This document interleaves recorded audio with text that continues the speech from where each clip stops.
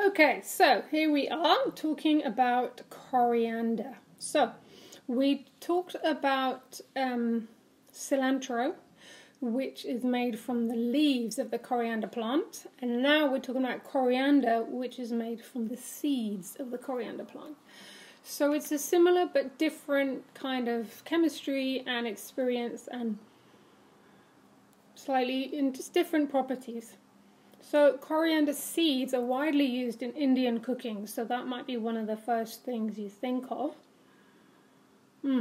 Absolutely delicious in a salad dressing or in a dal or in those kind of breath freshness, sweet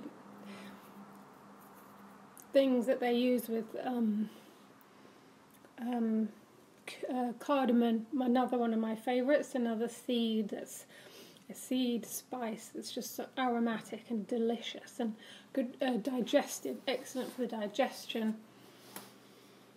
and just a good tonic for any kind of digestive issues. So it's coriander. It's also just a wonderful fragrance to diffuse or to use in a blend.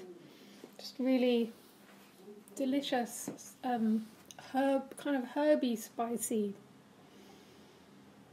pungent smell. It's just really, it's hard to describe, but it's coriander seeds. That's what it is. Okay, if you know what those taste or smell like, this is what we have in a bottle, just in such beautiful raw essence of it. So from an emotion, you can use this then internally as a massage, diluted and aromatically. It's gorgeous aromatically. So from the emotional point of view, according to Emotions and Essential Oils, volume 7, coriander is the oil of integrity. It can specifically help us to integrate our true needs and desires for ourselves. It can help people who have a tendency to please others and to always want to fit in and adjust their view of the world to fit with others' view of the world. But of course, each of us is unique. We all have our own path to tread, our own decisions to make, our own consequences to live with, our own passions, purpose, needs. We need, and that will be different from everyone else on the planet, because we're not them and they're not us. But sometimes, for many of us, it can be hard to differentiate ourselves and our tendencies to just want to go with the flow of everyone else. And this can help us, similarly to cloves, to set those boundaries. But coriander is more just helping us to be in our own power and to see the ways in which we may be betraying ourselves by trying to fit in. So for homeopaths out there, this is a bit like an essential oil, phosphorus. So the homeopathic remedy, phosphorus, they tend to be people pleasers. They love to please people, and they will tell two different people exactly opposite answers to the same question because that's what they think each of them want to hear. But when you ask them, no, you confront them and you say, is that really what you think? What do you think? Then they can be kind of groundless. They don't know what they think because they're so busy trying to adapt to what they think other people think or want them to think. So, for those people, or those of us who have that tendency, or when we feel those tendencies arising, coriander essential oil can help us to find our own integrity, our own background, our own desires, our own needs, our own expression of what it is that we need and want in this life. So, that's coriander, to recognize our own gifts and what it is that we need to do in the world. So I wanted to, on that note, it's kind of appropriate that I've come to the flying section of the book. Coriander can help us fly in our own way. So when we're talking about aerial yoga, the flying postures are the ones literally where your hands and feet come off the ground and you're flying or swinging, if you like. So just start with some very basic beginner flight poses. So you can start with coming into a downward dog position with the weight of our hips leaning into the sling. Let's put it down so you can see. So that's a really lovely way to do downward dog.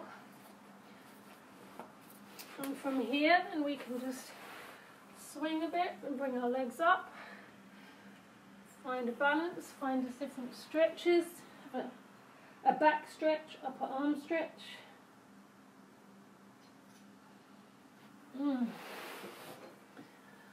We can come into a hip hang.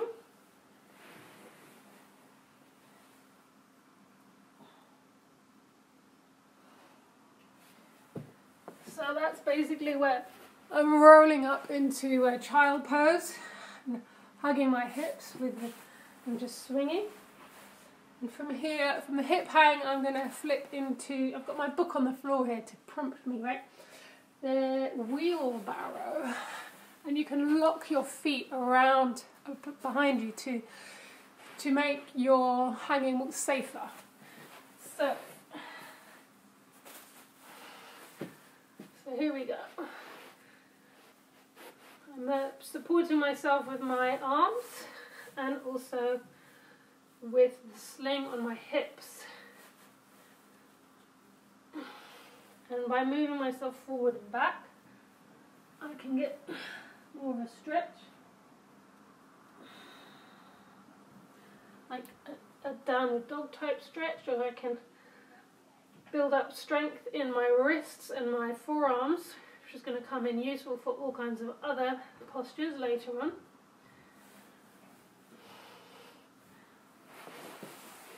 Back into a hip hang.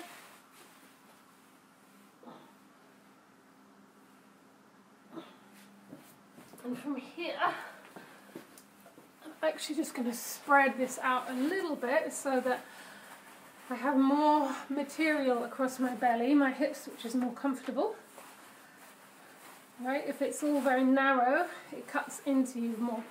If I spread it out a little bit, it's more comfortable. And I can start to sort of fly. I can try and bring my arms up. See how far up I can go. Hold my feet up. So this is much more fun than doing this kind of Superman pose on the floor, where you've got your face in your sticky, dusty mat, and I'm just looking around at all the fur balls underneath the sofa. It's much more fun to fly in a hammock than trying to fly on the floor.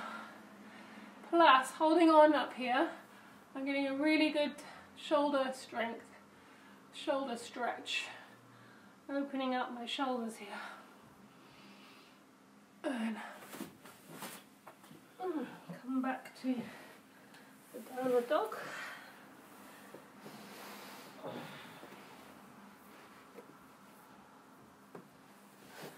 Okay, so that's the beginnings of flying after a little bit of coriander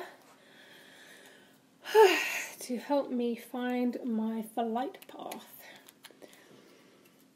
Delicious. Oh, it just makes me want to eat those little seedy, sweet things. What do they call that? Tell me what it's called.